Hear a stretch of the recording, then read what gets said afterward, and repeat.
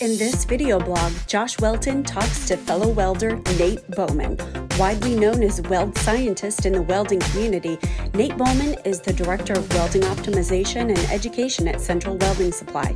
He is a CWI, CWE, and CWS, and a well-established social media welding influencer. Nate offers up his knowledge of welding science to inspire others to take their welding careers to the next level.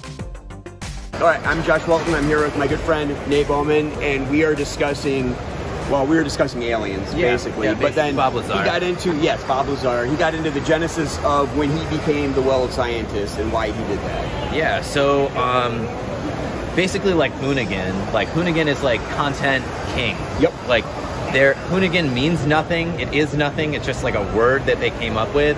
So I was weld economics for a minute. Yep. Like I was trying to figure out like, what is this thing? Like, what does this mean? And I was like, I need like an identity. Like you have a welder assassin, which is dope. It's a branding. But so I needed something that like kind of, I don't know, like when I think of a scientist, a real scientist wants everybody to know all the information. Yes. I know you're not a huge Elon Musk fan, but I do like his approach to being like, hey, like if you guys want to try and build this, like go for it. Yeah, exactly. Like, we're doing like anybody. No limitations. Yeah, like, there's no limits. Yeah. Everything's open source. We're pushing the limits of everything. Like we want everybody to know all of the information, and that's kind of like why I created this Weld Scientist thing. Was like, hey, like all the data that I have should be available for everyone. That's like when I say on any podcast or any like video anywhere, I'm like, if you want to know where to set your machine, send me a message. Let me know what you're welding. I'll tell you how to set it. Because there's an exact setting that works for everything. Right. And I don't feel like that information should be like hidden from people don't think about things like deposition rate and, you know, there's infinite ways you can set up to pulse or to run different frequencies or whatever. Like, there's more than one way to do it. Yes. And I think that people don't understand like that the settings are like how you weld something or how I weld something or how Rush weld something. Your feed might be different, your angle might be a little bit different. And so giving people the tools that you have to figure out for themselves what is my ideal setting. Right. So it's like, hey, this is where I run this. This is where we've tested it. We've had multiple welders test at these settings and we've found that they're consistent results. We've tested hundreds and hundreds of people. We've macroed, we've done bend testing, we've seen that like, hey, this setting at 350 inches a minute, 19.7 volts on 3/8 material, like you're gonna get penetration in the root every single time. And 100 welders have tested to this and have passed. Yeah. So like, that's like that's what I would say is like a data point. Yeah. So, that's kind of where I came up with the idea for the Weld Scientist thing. I'm like, I'm gonna just be like a resource for the industry. Yeah. There's a lot of tips and tricks and pointers and things like that, but I'm like a data guy. I want to give you guys the numbers. Yeah, exactly. One of the things that drives me nuts is that everyone's like, well, what were your settings for this? It's like, you want to figure out why you're getting those settings, not just that it's, you know, this feed rate, this amount of amps or whatever. It's like, what are you welding? Why are you coming up with that? Yeah. And not just but because there's a difference between, to me, MIG welding is, there's a lot more art to MIG welding than most people want to appreciate. Yeah. And that comes when you're not just a production welder where they set you down and you're running the same foot section for, you know, 12 hours or 8 hours a day or whatever it is. You actually have to fine tune the machine to yourself.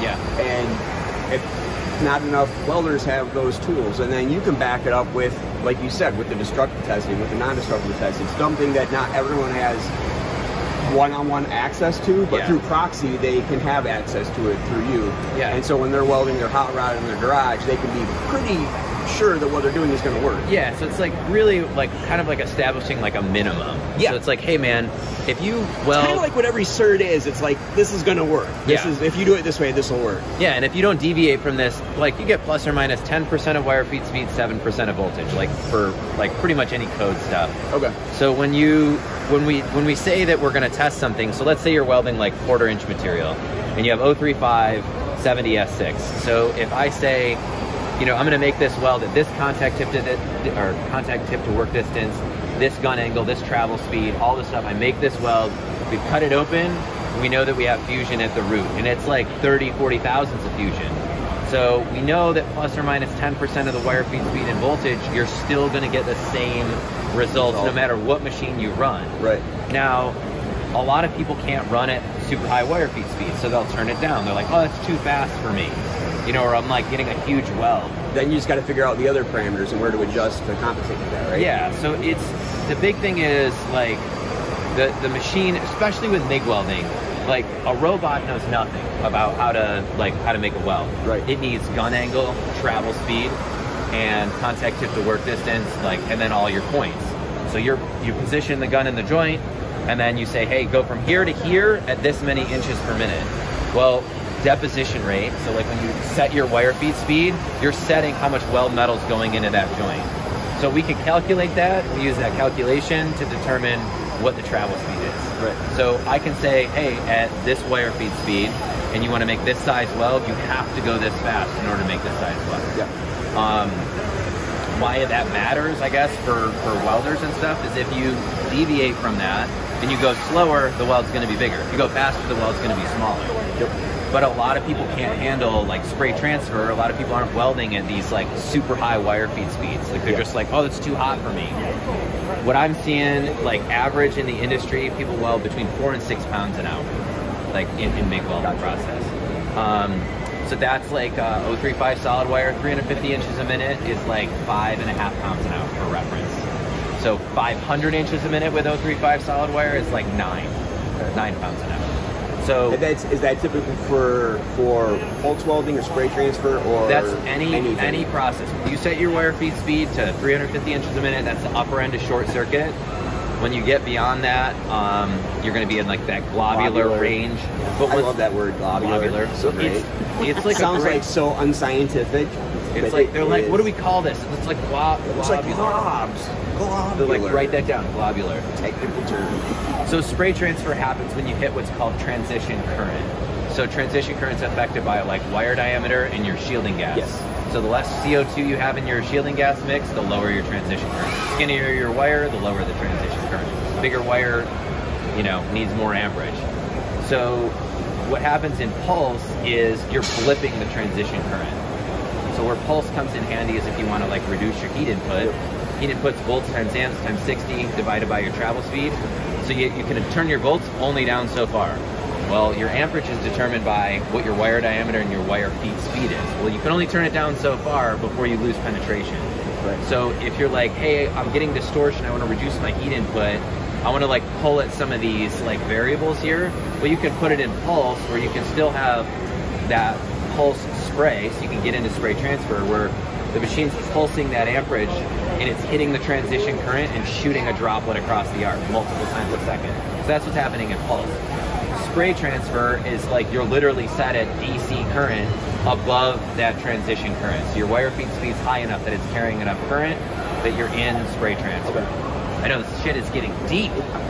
In it. We're in it. Now we're in it. So I don't know why this matters, but if you're not in short circuit and you're not in spray transfer, you're in globular, you're going to get spatter, you're not going to have a good time, and your perception of how this machine is running is not going to be great. There's no consistency. Like it doesn't feel consistent. Right. Like there's like, so short circuit just has this like super consistent place where it runs really nice. Yep. People say like, oh, it's supposed to sound like frying bacon. It's not quite. Not quite. It's like frying bacon if a robot was frying bacon. Yes. Like the more perfect sizzle you can get, the more in tune your arc is going to be. Not too many of the high pops, not too many of the low pops. It's that nice, consistent. Yeah, totally. If you're making welds, like I say this all the time, if you're making welds and they're getting spatter, the solution is not anti-spatter. The solution is the correct weld setting. I hate anti-spatter. Me too. Oh, it's the devil. They did that big test. Like, I love Fireball tools, don't get me wrong. They do some awesome stuff. They do lots of great testing on YouTube, but he did that test with like all the different types of anti-spatter. And they like everybody was posting like the anti-spatter thing on on Instagram. Like, I love this anti-spatter. I love this anti-spatter. I use this anti-spatter. No. And I posted like a black box in the like white lettering. It says the best anti-spatter is the correct weld setting. Yeah, the correct weld setting. Love it. I mean, because if you're getting spattered, you're welding. You're gonna get spatter with like 60-10. Self-shielded wire. Certain things that are unavoidable. Sure. welding on garbage, yeah, like you're gonna get spatter. But if you're making welds on new parts, or you're doing a repair, you're cleaning something, you're getting spatter. Either you haven't prepped your weld joint. It's easier to weld it right the first time than it is to like. Sometimes it can be almost impossible to fix it, because like one of the things that drives me nuts is when people put parts together and they give it to you to weld, and it's like, well, did you clean the heat effectors, like where the heat effectors are underneath? Like that's as soon as you put heat to it, it's whether, especially aluminum, but even with steel, it's going to suck any impurity or anything that contaminate right into the heat, right into your weld. A lot of people too will fit a part up and then try to clean the joint afterwards. Yes. Like So if you have like a laser cut part or a plasma part, that whole edge, you know, so if you're fitting two pieces together, like, yeah, you might be clean on the top of this one plate, gotta clean that but edge. then you put that other joint in there and they're like, yeah, we clean the joint, but clean it after. There's still like that carbon on the bottom side. And when it's no matter how whether it's laser cut, water jet leaves residue, the sand residue in it. Some people think that they can sandblast parts and then weld it right. You're literally throwing dirt at the part. Like, you still need to clean that before you weld on it. Yeah, no, I'm totally with you on that. Just clean it. You could grind before, or you can grind after. Yeah. Grind do it before. It makes everything, it makes life so much easier. And then you don't grind it all out. With the weld in, it looks beautiful. Thanks for watching part 1 of Josh's interview with Nate Bowman. Stay tuned for part 2 as Nate dives into his passion for welding photography.